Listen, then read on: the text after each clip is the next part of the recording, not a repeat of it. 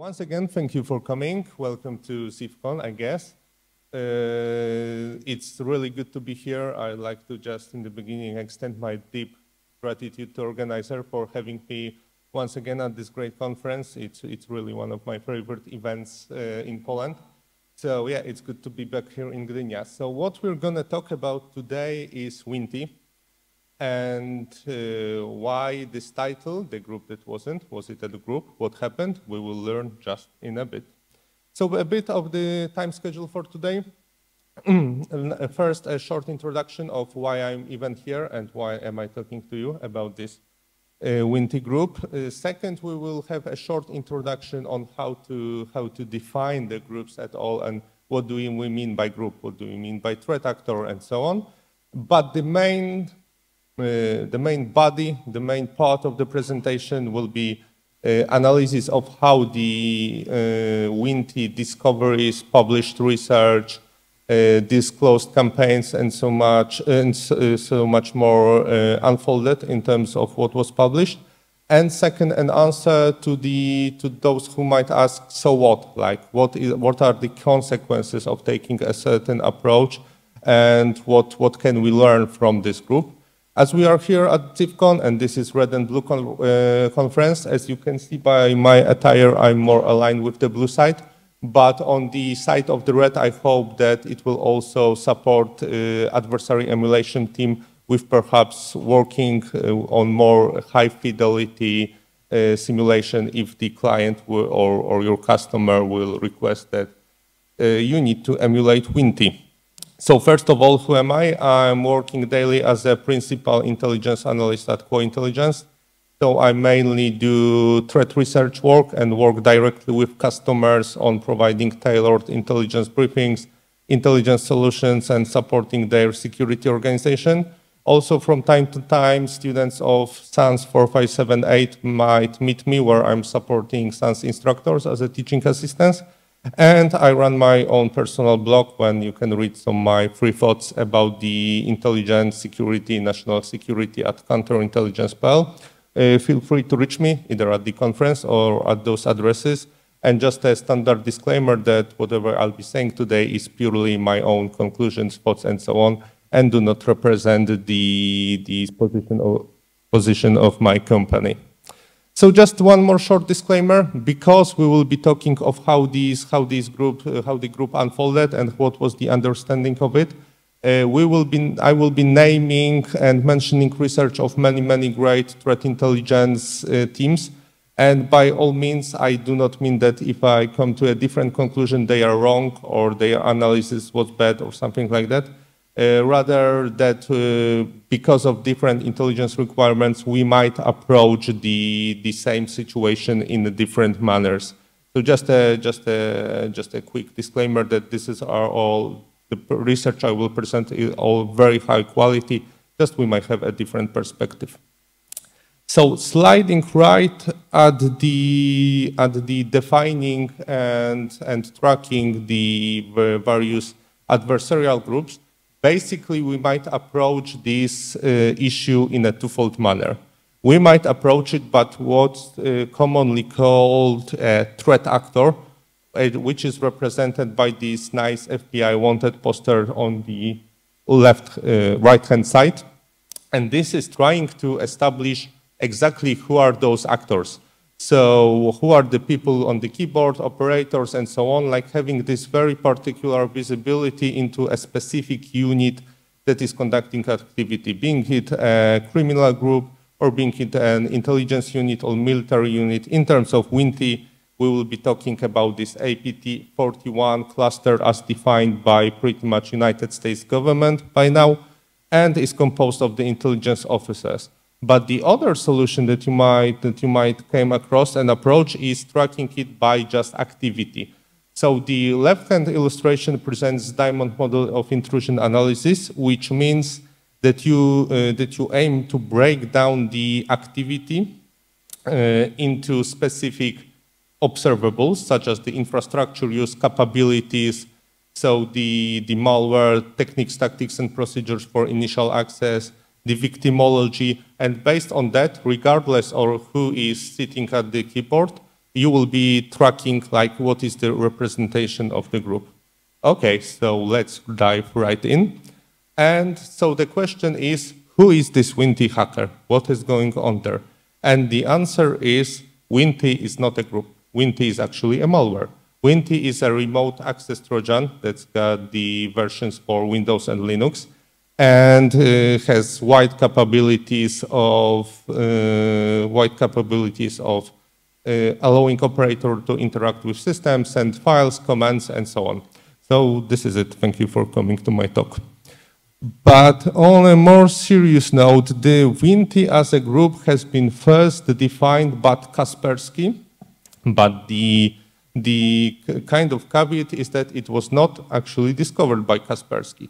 So what happened in 2013 is we had this very nice research piece from Kaspersky that described group that is using this Winnti malware and stolen certificates to target video game companies. Although there was here a short, let's say, a disclaimer, or there was a bit of a misnomer, or not misnomer, but the targeting was much wider because it also involved activist groups. But in general, because of this wide use of the Winnti tool, so this remote access tool, and because of the use of stolen certificates and because of the victimology that was kind of defined, Kaspersky took this name that was originally discovered by Symantec, so Winnti malware group, and decided that from the now on they will be tracking it as the group. And if you can see here, perhaps not from the back of this back of the hall, so at the very bottom of the screenshot from Kaspersky is that we uncovered activity of the Chinese origins, and we tracked this activity as a Winnti group. So to further give you a background, the group was discovered even earlier, around 2010. By 2013, community research, let's say, as a whole started tracking it. But by then, the activity was mainly focused on very much financially motivated actions. So they were breaching these video game companies, and they were stealing the source code, or they were even doing cheats in-game to gain the in-game currency for exchange. So it was essentially this quite advanced malware was used to funnel the money out of gaming companies, and we had stolen certificates. Some things were quite interesting to follow. And then around the same time in 2013, FireEye, now Mandiant, now Google Cloud's Mandiant, has published a research, and they seemed to get a sense of what is going on because they published this very nice piece about the digital quartermaster. So they described how the various toolings and infrastructure is shared among various groups, which pointed them to the conclusion that it is essentially like a development team, or the infrastructure creation team, that supplies the tooling to various activity groups as they are tracked in a different manner. So we had essentially this idea that what the researchers were tracking was not so much of a group of the on-keyboard, hands-on keyboard operators, but the development team that was supplying those tools. And this will have quite a bit of ramification as we go further. But here you can see on this bottom screenshot from the report, the quote was about it referenced directly the Kaspersky report, and the stolen certificates were in fact the same ones that were used by the Winnti cluster. And the Winnti itself by Mandiant, I think, is tracked as High Noon. And this was a part of this let's say quartermaster effort. Then in 2014 we had a very extensive report on the activity that was tracked by essentially a coalition of partners. There was Microsoft, Cisco, FireEye, iSight, Noveta, multiple groups involved, and they published this research piece, Operation SMN. Which, as some might know, is an acronym for some marketing name, because apparently they thought this was appropriate naming convention. So this was a wide-ranging Chinese intelligence operation that targeted Fortune 500 companies, aerospace industry, defense industry, all over the world. And those, because of this, the visibility that was available to this multitude of companies, they could track like this whole cluster of what was going on. And in the additional research piece that was published soon later on, was the analysis of the further version of Winnti malware. So this was this link by the malware grouping. And Noveta in this report, like we had now with Fire and Kaspersky, also put the moderate to high confidence of the Chinese intelligence operation. So we had those links, we had those malware and infrastructure, but now some of you might ask, like, what happened with the targeting and victims from the trying to get in-game currency to targeting defense contractors.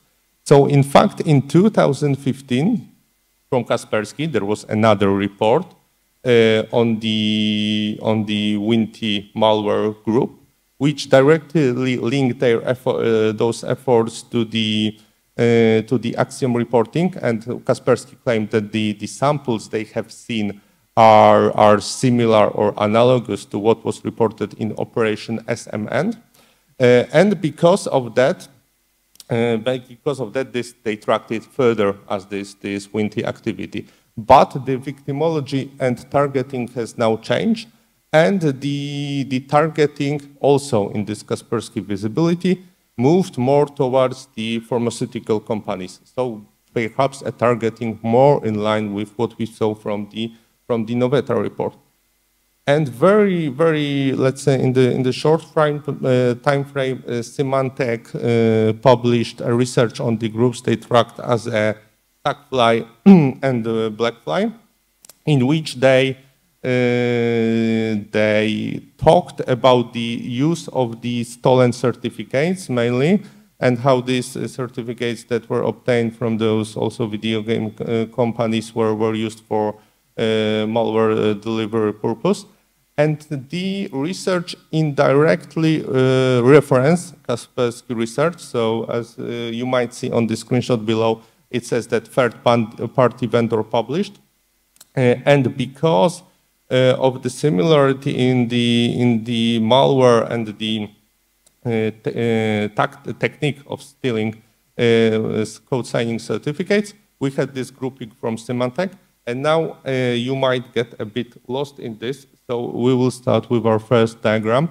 So essentially what happened and how we arrived at this point is that initially the Winnti was discovered by Symantec as a malware group. Then we had a grouping into the activity group by Kaspersky. So Kaspersky, when they detected this malware, they decided to track it not just as a detection of a sample of group like a MetroPredator Cobalt Strike, but as a group. And then it resulted in this Winnti group. And when we go back, like do a round back to what Symantec was saying, is that Symantec, when it was Winnti joined with the stolen certificates, they tracked it as Blackfly. And when it was some other custom tooling that was used in the attacks, it was tracked as Stackfly group. And going further, we can see that since around 2016, more and more vendors started, let's say, jumping on this research tray of the Winnti group. And we had this blog from Silence, now BlackBerry Silence, about their research into so-called PassCV group that was targeting once again gaming companies. And the link here, unfortunately, the links between the grouping started being a bit more, let's say, disjoint. Because what Silence team has referenced is that because of the similarity in victimology of the stolen certificates victims, so which companies were affected by this certificate theft, that was used then to that was used then to sign this malware. And because those victims were earlier breached, as referenced by other vendors as victims of Winnti, we had this linking into their PassCV group. As you can see, this conclusion that Winnti and PassCV are closely related. However, if we take like a step back from this, we actually see here that this, as I noticed, these links start getting a bit of murky, because essentially we started from this tracking by Winnti. Okay, so this is a malware specific to a given group, but at this point in some vendor reporting, we are almost dropping this part of the conversation, let's say. And when we look at this PassCV and how it was defined, it was because only of some certificates that were stolen from those companies, but the malware used mainly was not completely, but was of a different kind, including open source software. So what happened in 2017 is that Microsoft took a tackle in this group, and they did quite a thing, because they said that because of how these objectives and how the methods differ between certain representations of Winnti, they will take approach that they will start tracking it as two groups. So we had this was still when the Microsoft was using this elements name for the activity group naming. So we had the barium and lead, and barium represent more this part focus on the, let's say, commercial activity, financially motivated activity, attacking of gaming companies, trying to get this scams ongoing with in-game currency. And we had lead group, which was more focused, let's say, on those high-value advanced target, industrial espionage, and trying to breach into defense contractors and so on. So basically, it looked like that the Microsoft took this grouping of Winnti by the malware and broke it down based on the victimology and on the techniques used, because they've noticed that for different targets, different initial access or delivery techniques were used. So, which is quite interesting. The lead part, which was, let's say, more concerned with serious target, which was quite a bit more direct with their approach, and they tended to just straight up directly send the Winnti executable to their victims by phishing mails. On the other hand, the barium group, which was more concerned with money and getting the financial results of their operation, was actually quite proficient in building rapport with their victims, doing social engineering work, building up on the relationships, sending LNK files that were used then to deliver Winnti as a second stage, and so on and so on.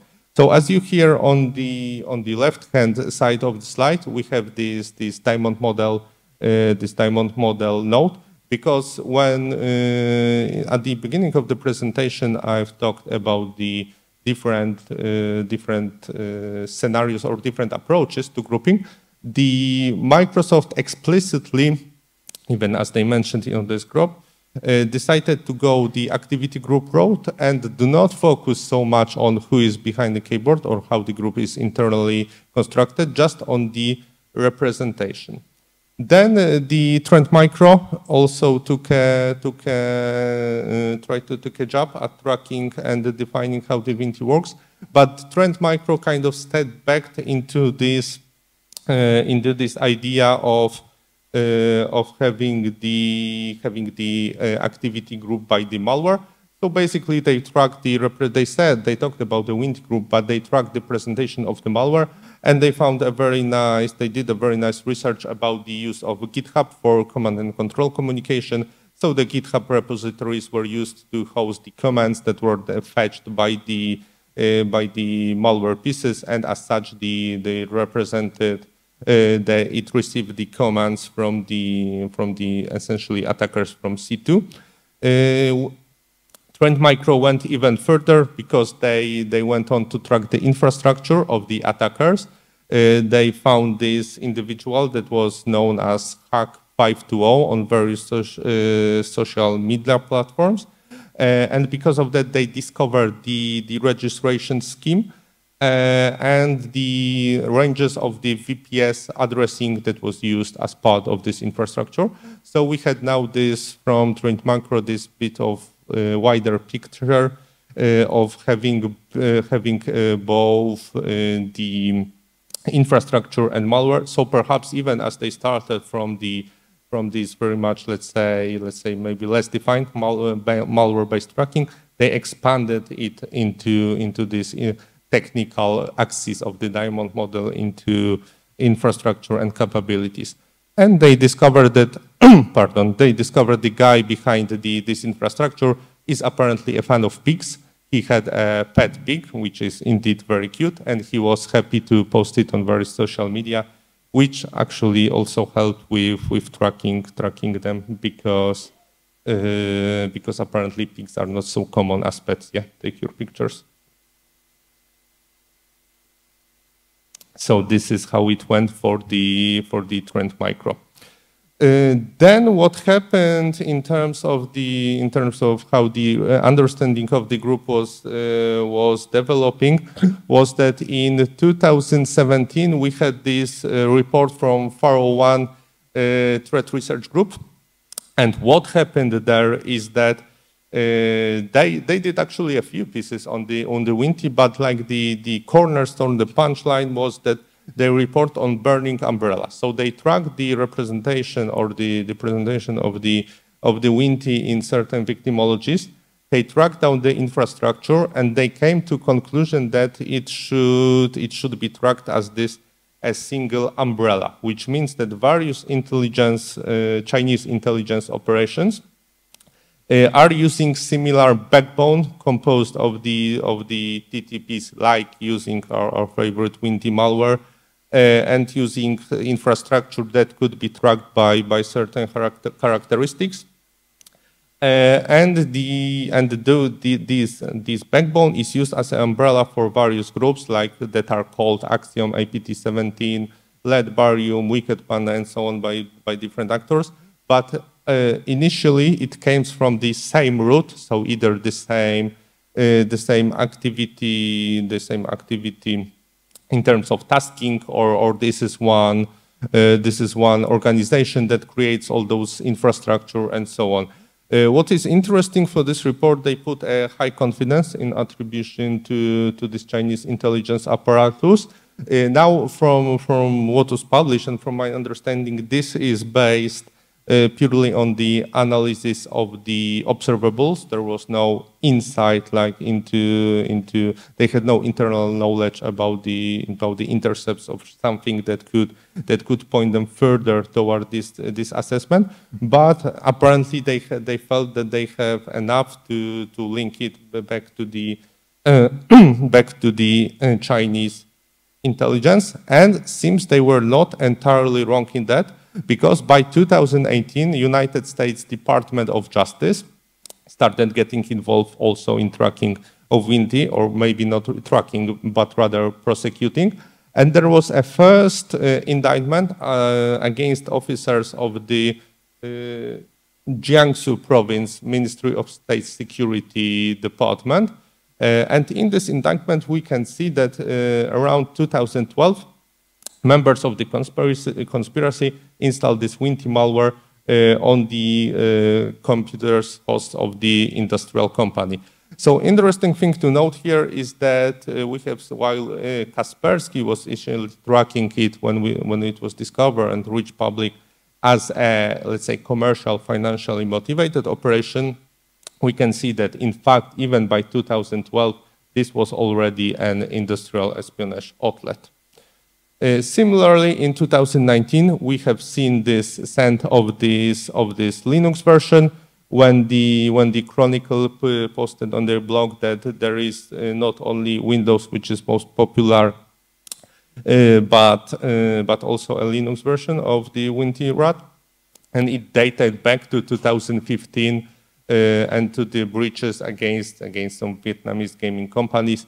So we can see how those both streams, let's say lead and barium in Microsoft terminology, were going in parallel. And in 2019, also ESET published a very extensive piece on the arsenal and the activity of the Winnti group. What I like in this report, they make quite clear that from their perspective, Winnti is a group that performed these attacks using techniques and tooling described by them and tracked, regardless of what is the underlying structure of the group. So once again, similarly to Microsoft or to other vendors that did not care so much about the attribution, they just tried to get there by grouping up use of certain techniques and how it was deployed. And also the things that start getting up is that if you remember the supply chains attacks that use, for example, CC Cleaner or ASUS firmware update, those attacks were also linked to this activity through deployed artifacts and through the techniques used and how the malware was constructed. So we had now, by this quite a bit sprawling activity that involves both supply chain attacks, delivery by social engineering, infrastructure that was based in China and other regions, a lot of victims and so on. And in 2019, also Mandiant came up with this quite interesting scenario, is that this Winnti, which they tracked as APT41, is essentially the one operation, but split between the official part, so intelligence officers doing their work, and the moonlighting part, so intelligence officers making money on the side by using the capabilities they have access to. So as you see on the upper screenshot from the report, they mentioned the barium group and Winnti as what constitutes of this APT41. And below we can see this one of the certificates that was linked to this operation. So actually, Mandiant took an opposite approach to what Microsoft was doing with lead and barium. And I mark it as this icon of the indictment. They grouped together two branches of the operation, the financially motivated part and the industrial espionage one, because they had correlation between used malware, the specific mailing addresses that were used to deliver those and so on, and generally having the shared infrastructure that was used to deliver it. So basically, if you would turn these schemes upside down, you would see the division into lead and barium actors. And further, in 2020, APT41 moniker was actually used by the United States Department of Justice in another indictment. But this one was way more specific. So earlier we just had this mention of industrial espionage operation using Winnti malware, but now we had explicit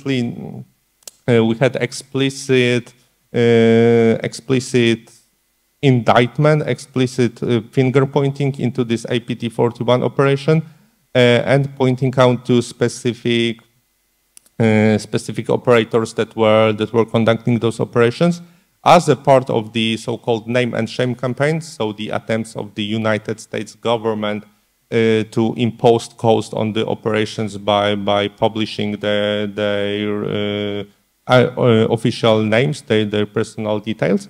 And as you hear at the bottom of this part of the indictment, in fact, we had this confirmed by this official document, United States government grouping the activity by the Plagex, Winnti, but also ShadowPad.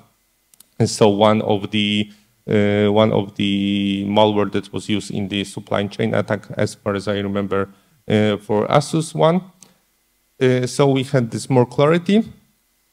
Pardon. And in 2020, also my company, Quo Intelligence, we published a research piece on the sample that we discovered that was used to attack the German chemical company. We had not only the code similarities, but also this link by stolen certificates. And we have also discovered how the DNS tunneling was used to exfil data and as a C2 channel, essentially. And here, from how we also use the Winnti group moniker, but we had this very direct link. Pardon. We had this very direct link because we found sample that had significant code similarities and significant overlap in the use of stolen certificates. So we came to this very, let's say, one-to-one direct mapping into the capabilities that were used earlier. But we saw those now deployed against different targets, this chemical company, but also South Korean gaming. But in general, when we track back, and you can read it on our blog, when we track back this activity, it went more into this lead branch, let's say, in targeting various German industrial and technology companies.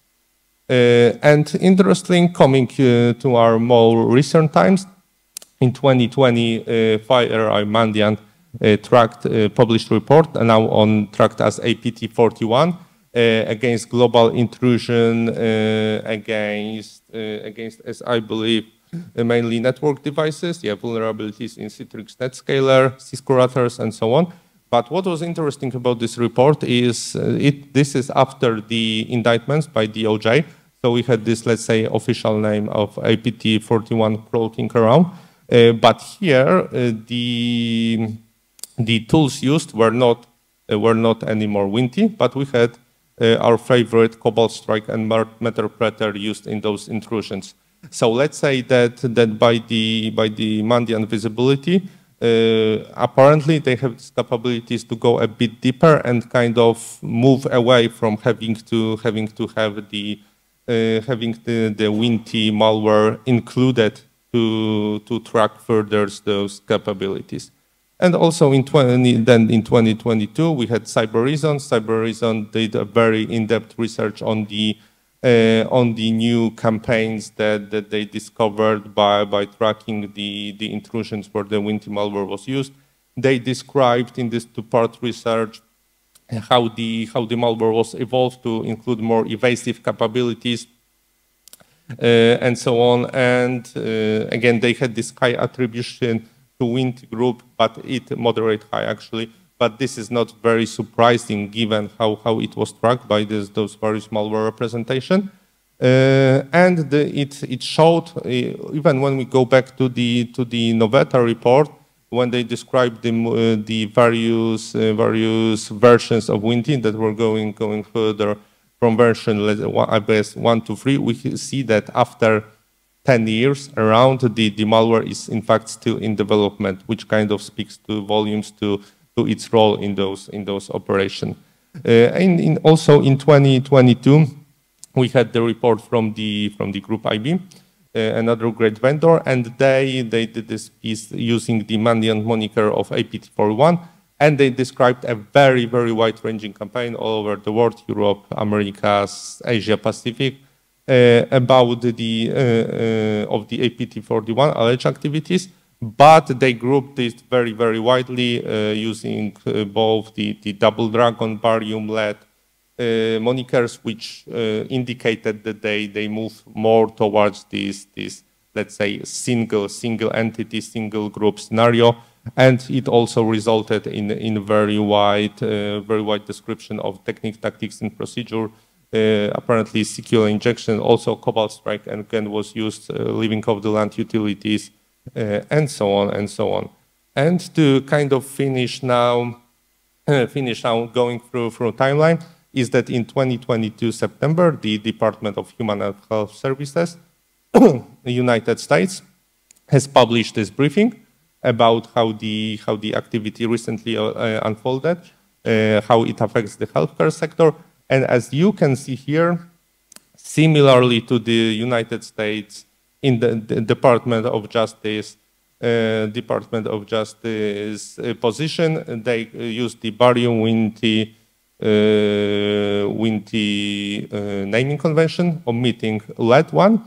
And they very heavily underscored the links to the 5-year plan. So the Chinese political documents that describes describes national goals in terms of economic and strategic development, and how it links to the Chinese intelligence operators.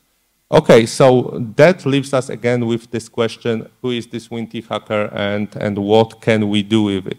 And if you were taking notes by the vendor and by which elements were used to link those malware together, unfortunately we can come to conclusion that by most of the time it was mainly tracked by the Winnti malware sample, and that there was involvement of stolen digital certificates to sign the code, which is, of course, not much either in the case of the defense and in terms of adversary emulation.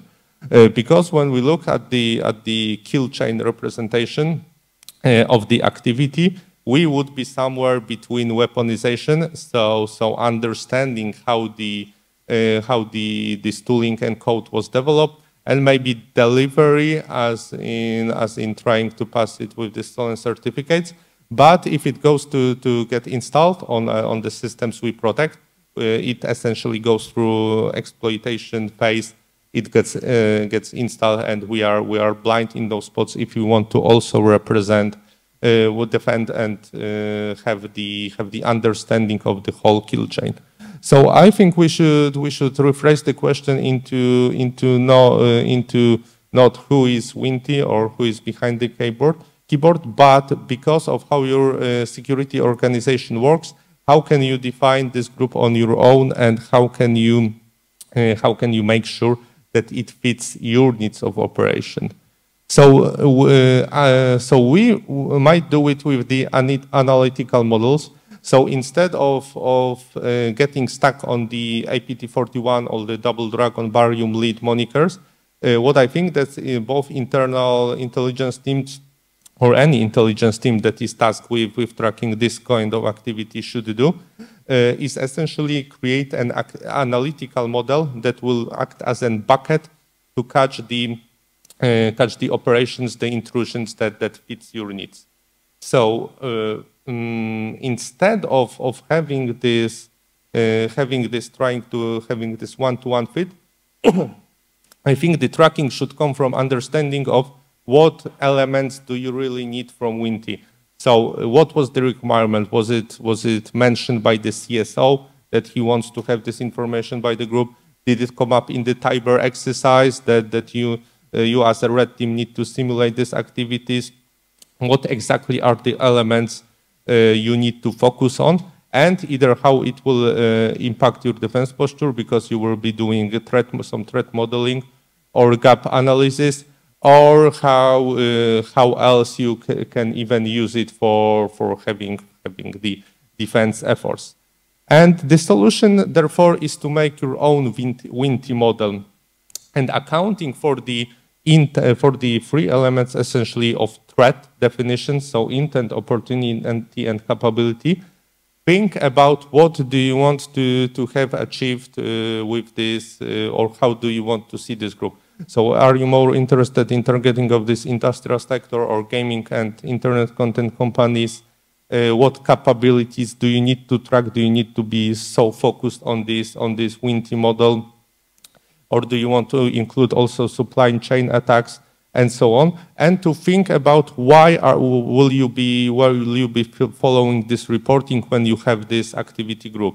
So will you need it to check if the next supply chain attack that gets detected is also related to this, and you might need to take a deeper look. If you want to check in general for the use of code signing certificates as a vector of making malware more evasive, do you see very heavily that your environment is infected with various iterations of Winnti and you need to have robust defenses? this will all ultimately influence how you need to track, or how do you might want like to track the group by its manners.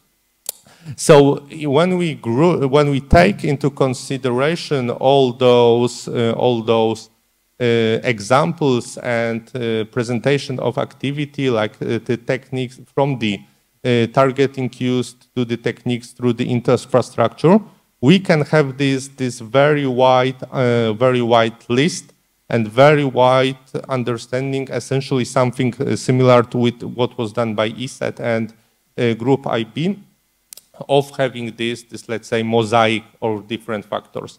And when we break it down into the diamond model representation, so when we break it down into this adversary, victimology, infrastructure, and capabilities part on the on each vertex of the model, we can start thinking about what is important to us and what is not so much.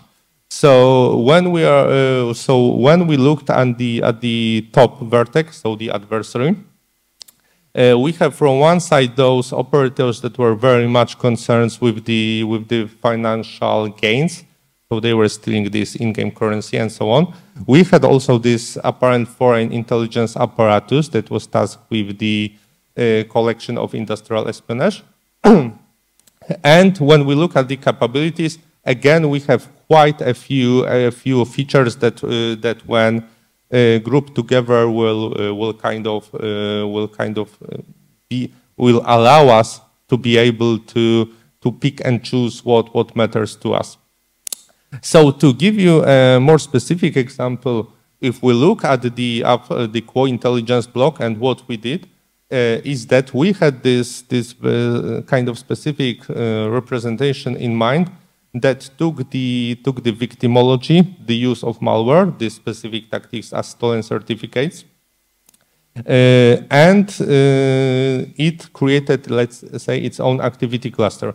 So because we did not have visibility like from signal or human intelligence into who is the adversary, this is not so important. This is not by this point, like whether this was this financially motivated folks, these were seasoned intelligence officers. We do not need to know that at this point, but we can see the representation that they were doing this DNS tunneling.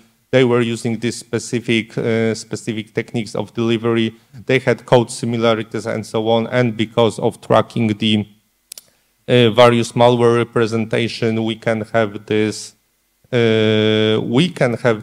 our own cluster that fits our needs and allow us to make informed decisions about whether the next intrusion or the next campaign or the next discovered piece of malware is in fact what fits into our understanding. And I would very heavily recommend this approach, because ultimately when you are using someone else's naming, whether you're using APT41, when you're using Winnti, Double Dragon, and so on, you do not have this control over what is going on. Because let's imagine you are a red team, you are doing the threat intelligence-based ethical red teaming exercise, and you get from the threat intelligence report that this APT41 is a group of interest, so you need to emulate that. But essentially what happens there is you kind of give a space to Mandiant to have an input into your exercise, because the next report might come up like in the next month, in the next week, and so on, and it will turn into kind of feeding into your process. As opposed to that, when you have your own cluster, either for defense or offensive research, you can have your own understanding, and even you can go further, like for the red team to develop further capabilities based on the blueprint that will be prepared. And I believe that is more or less all from my side. I would just like to, probably these references are barely visible because, as you might have noticed, there were quite a few reports that I went through, and I like to congratulate all those teams on the great work, threat intelligence they were doing. And with that, thank you very much for your time.